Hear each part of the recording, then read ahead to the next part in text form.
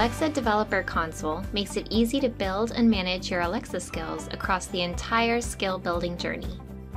Before you can start building, you'll need to name your skill. To walk you through each step, we'll create a custom skill, Pet Match. We've reorganized the console into 4 steps: build, test, launch, measure. First, you'll work on building an interaction model. Create an invocation name that's unique and natural. Remember that your users will need to say this while interacting with your Alexa skill. So when you design your voice user interface, think about how your invocation name will fit into the sentence a user will say. Now spend time defining the things your skill will do, intents, and how your users will ask your skill to do them, utterances. You can now define custom slots easily right here inside the console. Slots allow you to accept input from users. If your skill will play video or stream music, you'll want to enable those services under Interfaces here. For those who prefer code, the JSON editor is at your disposal. Now specify an endpoint where your code will live. Alexa will look here to find the answer, information, step, or dice roll the user needs. Remember, your endpoint is not your interaction model. It's where your custom logic will live.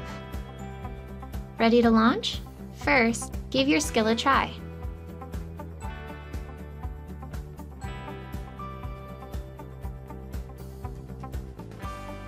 Use your voice or type to interact with Alexa and ensure that your skill works the way you designed it to. Not working as expected? Dig into the JSON to see exactly what Alexa is sending and receiving from your endpoint. The new testing simulator supports entity resolution. The synonyms that you've mapped to your custom slot values will now appear in the JSON request. It also supports dialogue management. When everything works as expected, you're ready to launch. Describe your skill and provide example phrases so that users know how to get started interacting with it. Take the time to get these right by looking through the on-screen reference material so that your skill will pass certification.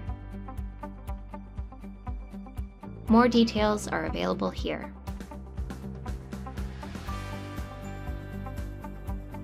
When you've passed certification and people are using your skill, you'll want to dig into some metrics. From here, you can keep track of sessions, discover your most popular intents, and formulate insights into what is and isn't engaging your users.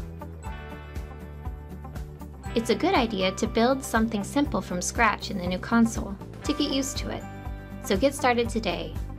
Build, test, launch, and measure.